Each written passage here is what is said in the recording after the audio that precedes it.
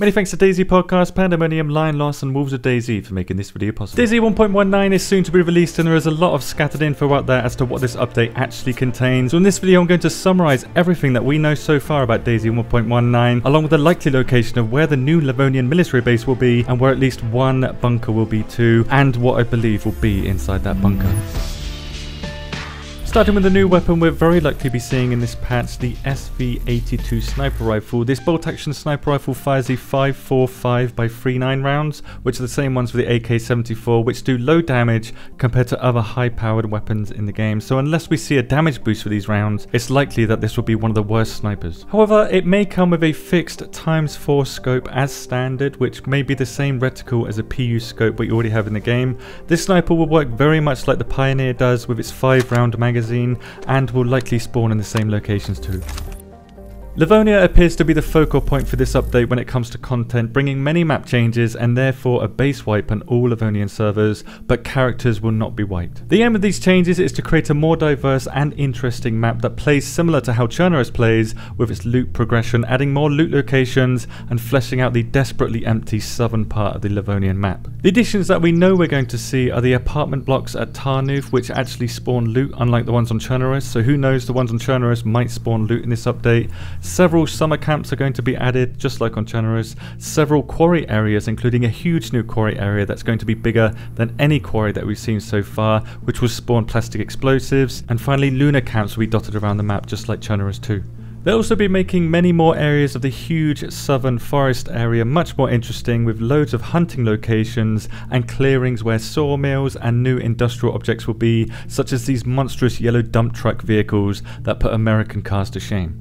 My guess is that the south part of the map will be dotted with quarries, sawmills and unique hunting locations to make it a lot more interesting and inclusive of loot progression, something that Livonia has been lacking, with the cherry on top being the new military base in the south. This new military base has been confirmed for Livonia in 1.19, and as of this 1.19 teaser video, so has at least one bunker. This new teaser video revealed the date experimental 1.19 releases, but it also accidentally revealed the location of the bunker too.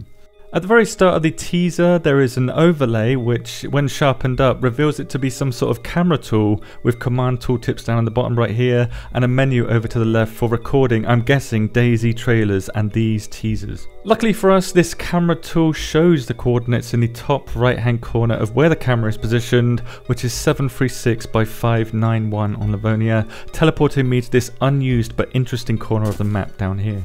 It's interesting because no less than 50 meters away is this perfectly flat path that leads from this concrete road up here near Dambog down to this dirt road over here. The same dirt road texture that's used on the teaser military base image that we see here, which just so happens to look very similar to this part of the path. Again, no less than 50 meters from the coordinates that I got teleported to. Now if I were a betting man, I would bet that this down here would be where the bunker is, because that's where I got teleported to, and the possible location of the new military base is going to be up here somewhere. It's widely believed that all gas attacks were an attempt to suppress the spread of the infection, and the source of those attacks are connected to this location teased in the 1.14 update, which is the update that gave us the gas zone. This location with the screens could be inside the new bunker that we're going to get in 1.19, which is where all the gas attacks are being controlled from, like some sort of forward operating base that gathers intel using old Soviet equipment and relays coordinates for the attacks. I believe it's inside the bunker because the red flashing light seen here in this teaser is very similar to the red flashing light that we see here in the old 1.14 teaser, and a silhouette of Hannah can be seen in both of these. Now if we combine this with the punch card teaser we got recently, which are basically programmable pieces of paper for old computers such as old Soviet equipment, we may be able to launch gas attacks on towns ourselves using these cards, or a variation of them, with the inhabitants of that town getting a warning on the speaker system found in the town that the gas attack is about to happen. Or at least that is what I'm hoping for, because that would connect all of the dots of all of the teasers that we've seen so far for 1.19. Let me know your theory in the comments if you do have one. What isn't a theory though is that there will be a revamped vehicle simulation engine coming to DayZ, which will transform how vehicles work to nerf their rocket ship stat to 0 and make them much less Lamau.